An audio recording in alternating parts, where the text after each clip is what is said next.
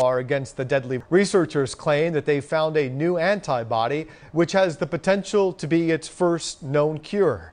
Our Thailand correspondent Martin Loh has more. Researchers here in Thailand are describing this as a world first. They claim they've found an antibody which can potentially cure Ebola, as long as organ damage isn't too far advanced.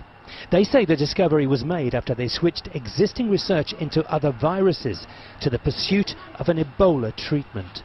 This is very exciting, as this, we can claim with a very strong evidence that this is for the first time in the world, because this new antibody discovered by Professor Kampa, very unique, because it is a nano antibody.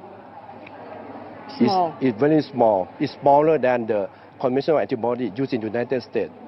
Announcing their findings at Siriraj Hospital in Bangkok, doctors say because their antibody is 5 times smaller than those already existing, it can pursue the Ebola virus deep inside affected cells.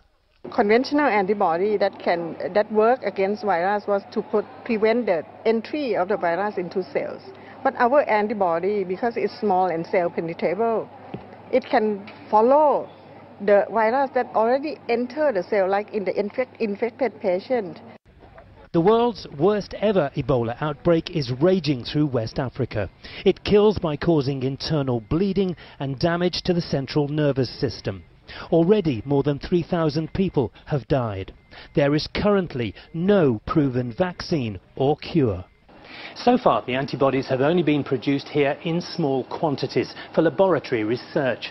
But the hospital says the results are so promising, it wants to instigate commercial production so that wide-scale trialling can immediately begin.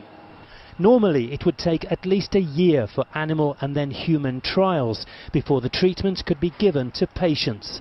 But with Ebola killing scores of people every day, doctors say it could be fast-tracked to save lives. Martin Loh, CCTV, Bangkok.